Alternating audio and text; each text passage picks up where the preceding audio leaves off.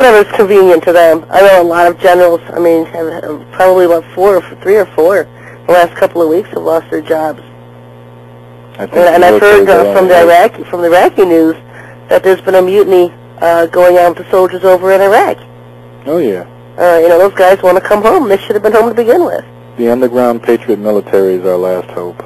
Yeah, and I've always seen it for when it starts to get really bad here, because they're going to have all of our troops all over the world, and our country is going to be totally inundated with foreign troops. And I've seen where our soldiers will totally just commander and overtake airplanes just to come home. Oh, yeah. Who's going to stop them? Yeah, I mean, there's going to be a mutiny in our militaries around the world once America gets invaded. But it's going to be too little too late. Unfortunately. 90%, 75% of Americans, by the time all is said and done, are going to be killed. We're dead here in America.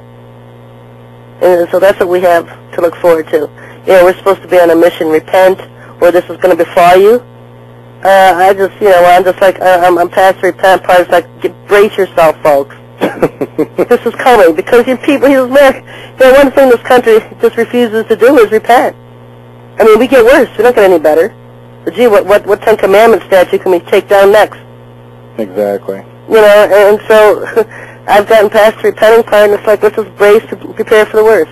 Oh, yeah, I mean, once the storm is upon you, it's a little, late for that. Now you just got to hope you can survive, and, if you do, then repent. But, yeah, I know what you mean. It's, you can only tell and tell for so long, and now it's survival mode. Yeah, and that's what I feel the Lord has been putting on me, is just survival mode. Prepare them, get them prepared, because... Oh, my God, Sherry, you've done your job. I mean, you've done what, part of what there may be more for you to do. I mean, only you and the Lord would know that, but, yeah, it's time. You've got to look out for yourself. No sense in telling us all, and then next thing you know, you're swept away in some, godforsaken disaster, excuse me, but, I mean, you've got to look out for your own family. Well, that's just, I'm going down with the ship. I'm not leaving the country. A lot of people who know what's coming, we're still here. We're still here. We urge everybody else to prepare and get out of the country or whatever. but we're still here, and we know what's going to befall us. We know. And so it does, because the Lord would always tell his people ahead of time. And we know the things that are going to befall us. I do, I don't know what other people do, and we're prepared for that. It's just the price we pay. And we willingly do that. We willingly give that up. And so we're just here hammering away for as long as we can. Oh, God bless you, Sherry. Because once I no longer will have access to the internet or the telephones or anything, what else is there to do? I would be bored silly. I really would. I would just be bored silly. I would just be out helping. And you know what? If I wasn't tied down here, I would be in Louisiana right now. I would be over at Camp Casey helping Sandy Sheehan. But right now, this is where I'm supposed to be. But yeah. The rest of us can start doing things like that too. Yeah, and eventually we're going to be able to get out and do things. When the Lord, calls forth his 2 armies of 144,000, then we'll be out and be able to have some more fun. To me, this is fun. I mean, I love just kicking them off to death. I mean, I just love exposing their plans. And we love hearing it. Yeah, I like exposing their plans and everything I can do to ruin his plans. Throw monkey wrenches in them, exposing them for what they are, and doing anything possible while we can. And then later, it'll just be on a more different level. But for now, people just need to get prepared, because I can see a lot of destruction coming. I spent a lot of time last week on Chuck Youngbrandt. Not even sure who he is, not even sure I agree, because there was things I outright disagree with. The Lord never gives dates, and he gave specific dates, and so those were red flags to me. But the reason I went ahead and gave those prophecies he gave is because I've seen the same things in the Bible codes. I've seen the same things in visions. Right. And so there was a lot of truth to it as well. And so, yeah, it doesn't look pretty for America. The next year does not look pretty. We have about 6 more months here.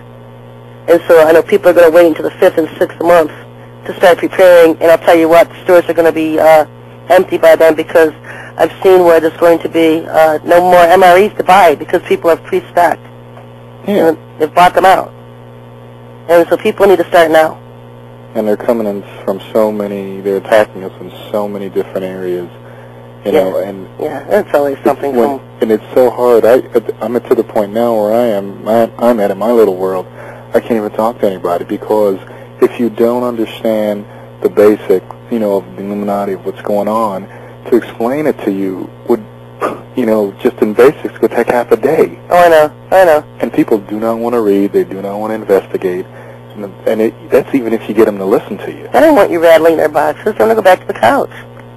No, they don't want to be uncomfortable. Don't tell them stuff that's going to make them uncomfortable. They go to church to hear good things. You're going to get real uncomfortable here in a minute. And so, yeah, I mean, we're all in the same boat. Everybody I know, it's like, I can't talk to people. You know what, I'm in the same way. I'm on the same, that's why I do a radio show, because I can't do it in person. It's a waste of time. If I do a radio show, they're dialing in to listen. It's not like talking to a wall. Oh, boy, it's like going insane. Yeah, one of my biggest audiences right now that's rising, listening to the archives of the show, is China. Because they're now getting more and more access to the Internet. They're not blocking as much. Right. They used to block all my sites, but they're getting access to them now. And so, it's global. People understand we have a global audience of people always interested in going on with America. America's like really the telltale signal. When you see America destroyed, you know you're in the tribulation period. Yeah, it's because like the old saying, as GM goes, so goes the country. Or now as America goes, so goes the world. Yeah, and those people in these countries, you better be stocking up, preparing, because when this breadbasket goes down, you're going to be out of a lot of food. I mean, people don't understand that. People cheer about America being destroyed and call us the great Satan, and I've always said there's a lot of prophetic wisdom in that. But you know what? When we go down, we're no longer going to be feeding all these other countries. And so they're going to be hurting. Minor inconvenience there. Yeah, and so they need to be stocking up on food and weapons the same. Especially weapons so you can defend yourselves and your families. I get so tired of hearing these people saying that we're supposed to just roll over like doormats and die. And that's not true. Defend yourself, defend your families. And stock up on food and water and get out of residential areas. Get off to yourself somewhere. Get in the woods. Get isolated. Stay hidden. That's the advice I give anybody. Don't plan to team up with groups and communities or whatever. Those are targets.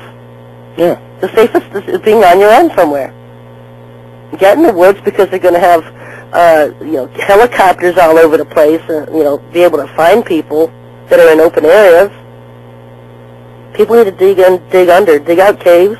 I'm to the point now where with the next vehicle that I'm getting, I knew of a place in California, but there are other places that do it, that are going to be taking all the electronics out of the car, and basically it's going to be a car from, 30 years back without the electronics in it, because I can't afford to have a car with electronics when there's an EMP burst. I know, but you know what, there are mechanics I've heard that you can pay money to, and they will take out the GPS tracking chip.